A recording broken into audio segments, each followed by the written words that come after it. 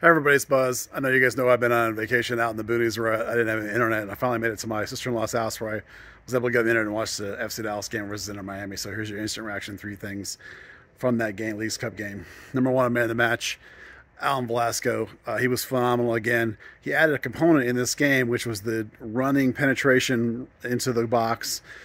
Just really aggressive getting forward, filling those spaces that Jesus creates with his movement. Fantastic from Velasco in this game. However, he wore himself out a little bit, so he's going to work on the wisdom of the game. We're talking about Messi doesn't run all the time.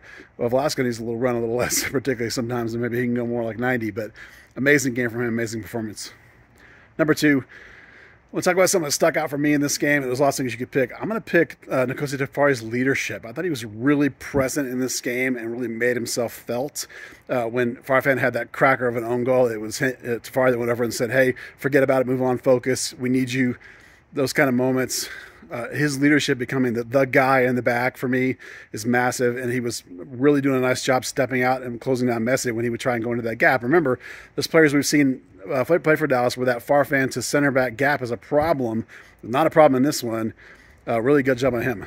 But number three, Dallas should have won this game. I'm not talking about slow reaction to the extra midfielder that Miami put on. I'm not talking about stupid fouls right outside the penalty box, which are dumb no matter who you're playing, let alone Messi. It's a friggin' GOAT, and you're giving out fouls outside the box.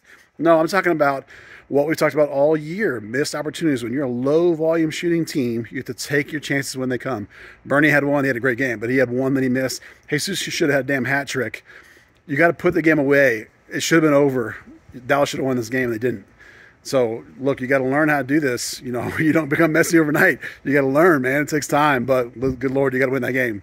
All right, that's Instant Reaction. Three things: FC Dallas versus Inter Miami in Leagues Cup. Hope you guys enjoyed that. We'll talk again soon because I'm recording the podcast tonight, so check it out when it drops tomorrow morning.